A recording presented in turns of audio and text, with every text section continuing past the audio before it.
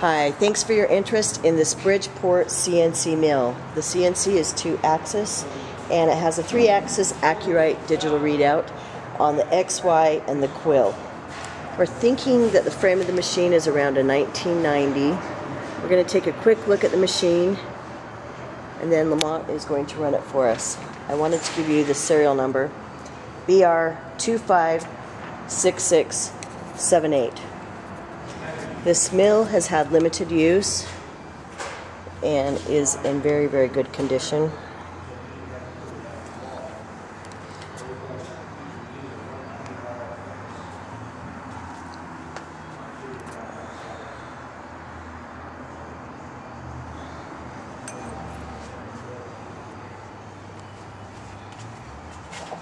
Okay, Trish, this Bridgeport has the Bridgeport EZ-Trac control system on it, so you probably from the 1990-99 range, somewhere around in there. It is a point-to-point programming CNC control.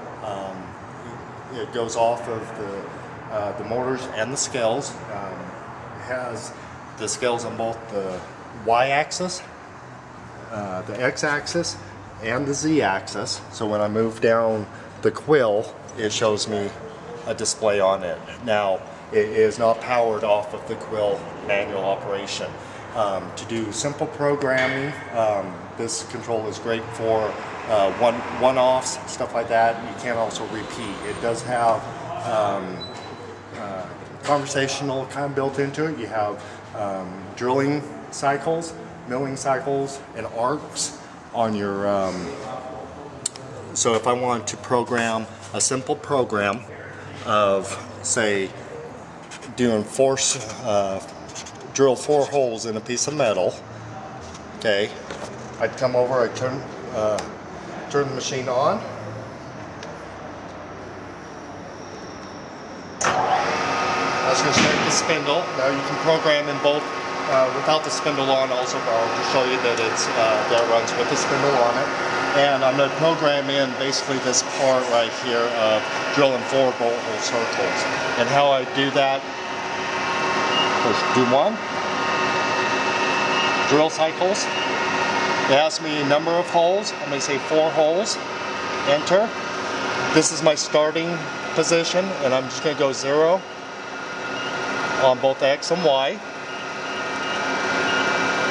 It's asking me for a radius, how far apart I want them. I'm going to say 2-inch radius. And my starting angle, I'm going to start it off at 45 degrees is what that's asking me. Set. Once that's all programmed, all I have to do is hit the start button, push and hold it for 3 seconds. It's asking me to check my Z axis, which it's up, because the table's going to be start moving at this time. I'm going to hit go.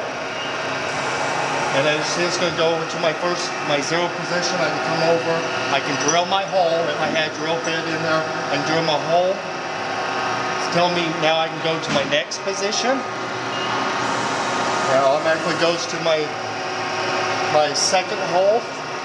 I can drill my hole.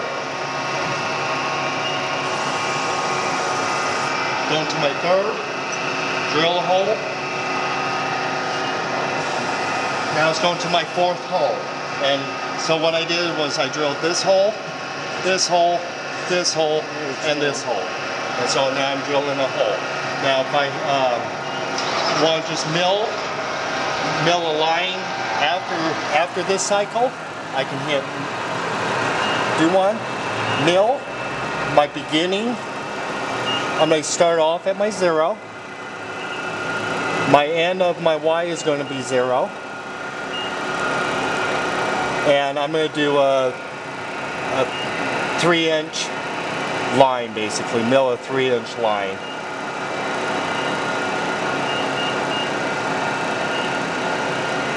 This gives me my radiuses. Since it's just a straight one, I'm going to put a 1 in there. And my feed rate, I'll just say 20 inches per minute is what that's going to show. If I hit start, it's asking me for a tool diameter. I'll say a 1/4 inch tool diameter. Now it's just asking me to start. So when I hit start, it's asking me to check my Z. It's up. it's gone to 0, 0, because that's where I told it to go. Now if I hit go, as you can see, it's feeding. So if I have my mill down here in a piece of mill and I want to mill a slot, it's going to mill over. It did the 2 inches back to 0 as I told it to do. And that's as simple as it is to program one-shots. You can do cycles as well, so if I want to program that in to make that line afterwards, I could have just kept programming and it would have gone through that cycle. So that's very simple control to use. I've gone through it thoroughly. Everything runs fine on it. So thank you very much. Thank you for your interest. Please call if you have questions, 801-531-9500.